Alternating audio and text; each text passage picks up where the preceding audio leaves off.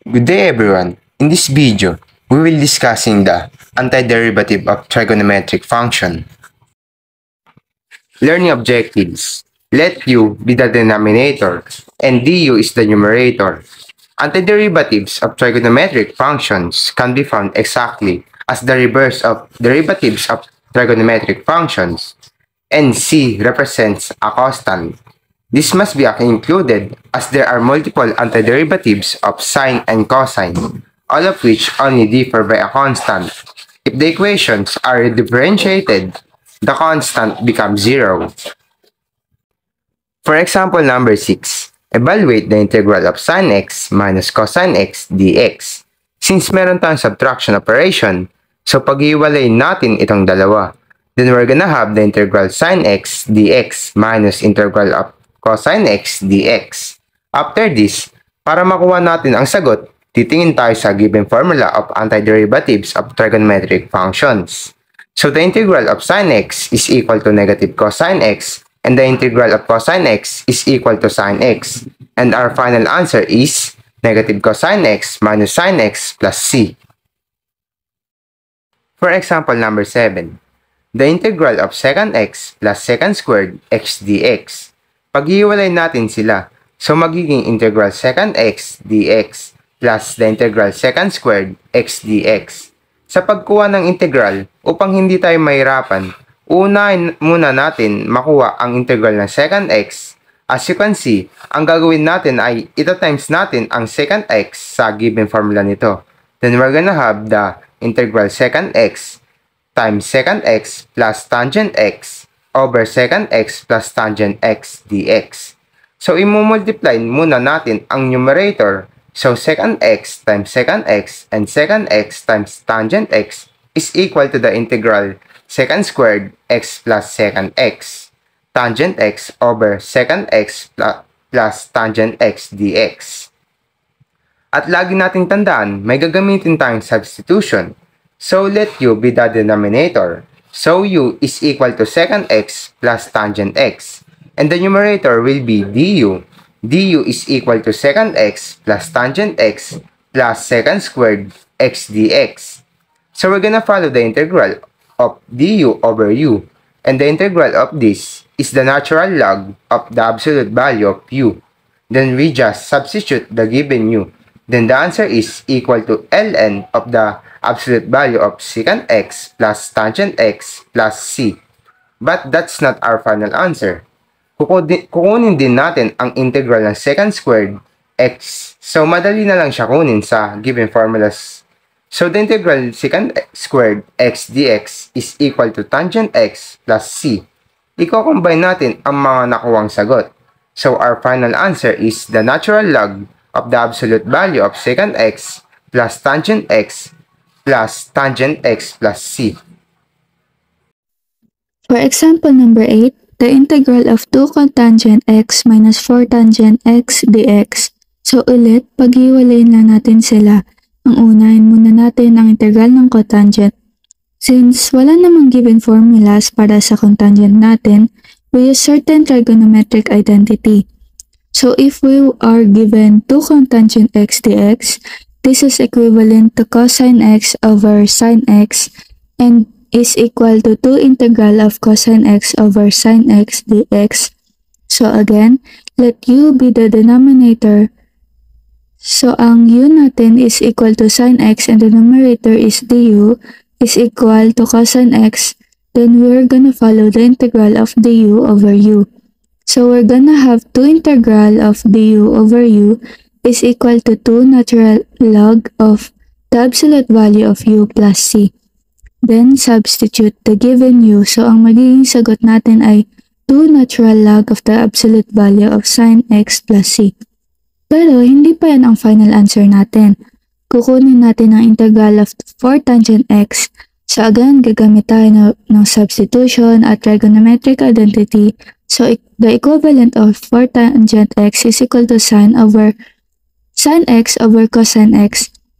And ililipat natin ang 4 sa kabila. So is equal to 4 the integral of sine x over cosine x dx. So again, let u be the denominator. u is equal to cosine x, then kukunin natin ang derivative ng cosine x. So, ang derivative nito ay negative sine x and du is equal to sine x. So, performing of our substitution, this is equal to 4 integral sine x over u. Then our dx is already equivalent to negative du over sine x. Then we can perform our deviation. Sine x divided by sine x is just equal to 1 at ang maiiwan ay for the integral negative du over u. Tapos ilalabas natin yung negative constant multiple that is negative 1. Doing that, we have the negative 4 integral du over u. So again, the equivalent of du over u is the natural log. So this will become the negative 4 ln of the absolute value of u plus c. Then we're gonna apply the logarithm power. So as we recall, if we're given with logarithm with certain x raised to m, so ang pwedeng gawing ang exponent ay pwedeng ibaba and i-multiply kay logarithm of x. Ang gagawin natin ay baliktad. May given tayo ng m, ang katabi ng logarithm. Siya yung iaangat natin sa x. Remember, ln is also natural logarithm. Then, ang negative 1 sa labas ng natural logarithm, siyang iaangat natin papasok sa loob. So, is equal to 4 ln, the absolute value of u raised to negative 1 plus c. Then, ang value ulit ng u natin ay ang cosine x. So, isa-substitute natin siya. So, we have 4 ln, the absolute value of cosine x raised to negative 1 plus c. Applying the concept of negative exponent, pwede natin kunin ang reciprocal niya.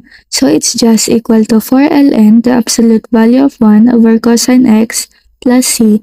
Then, finally, 1 over cosine x. Applying our identity, so this is equal to secant x.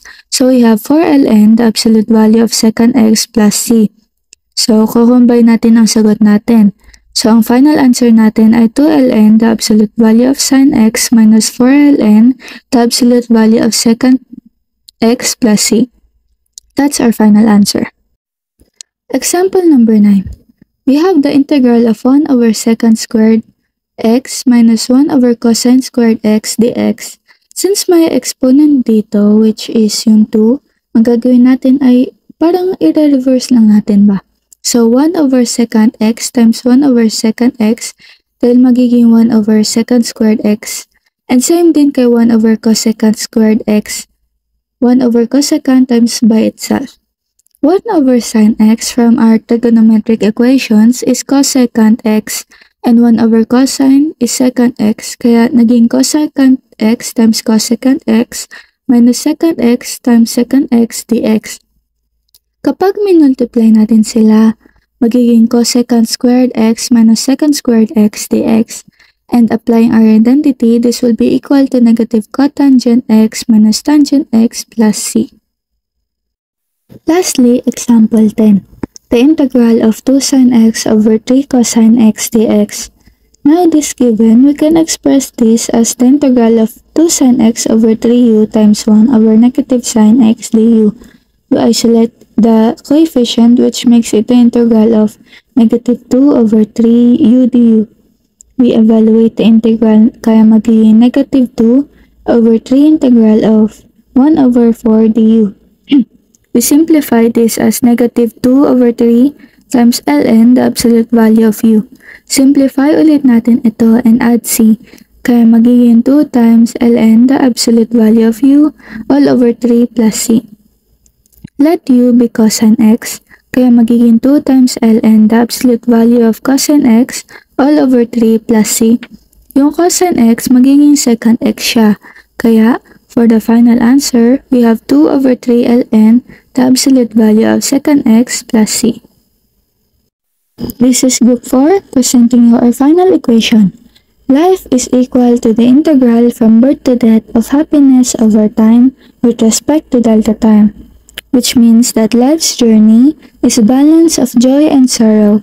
So remember that happiness is found in embracing the present moment amidst the internal cycle of life and death. Again, this is group 4, going out with a bang.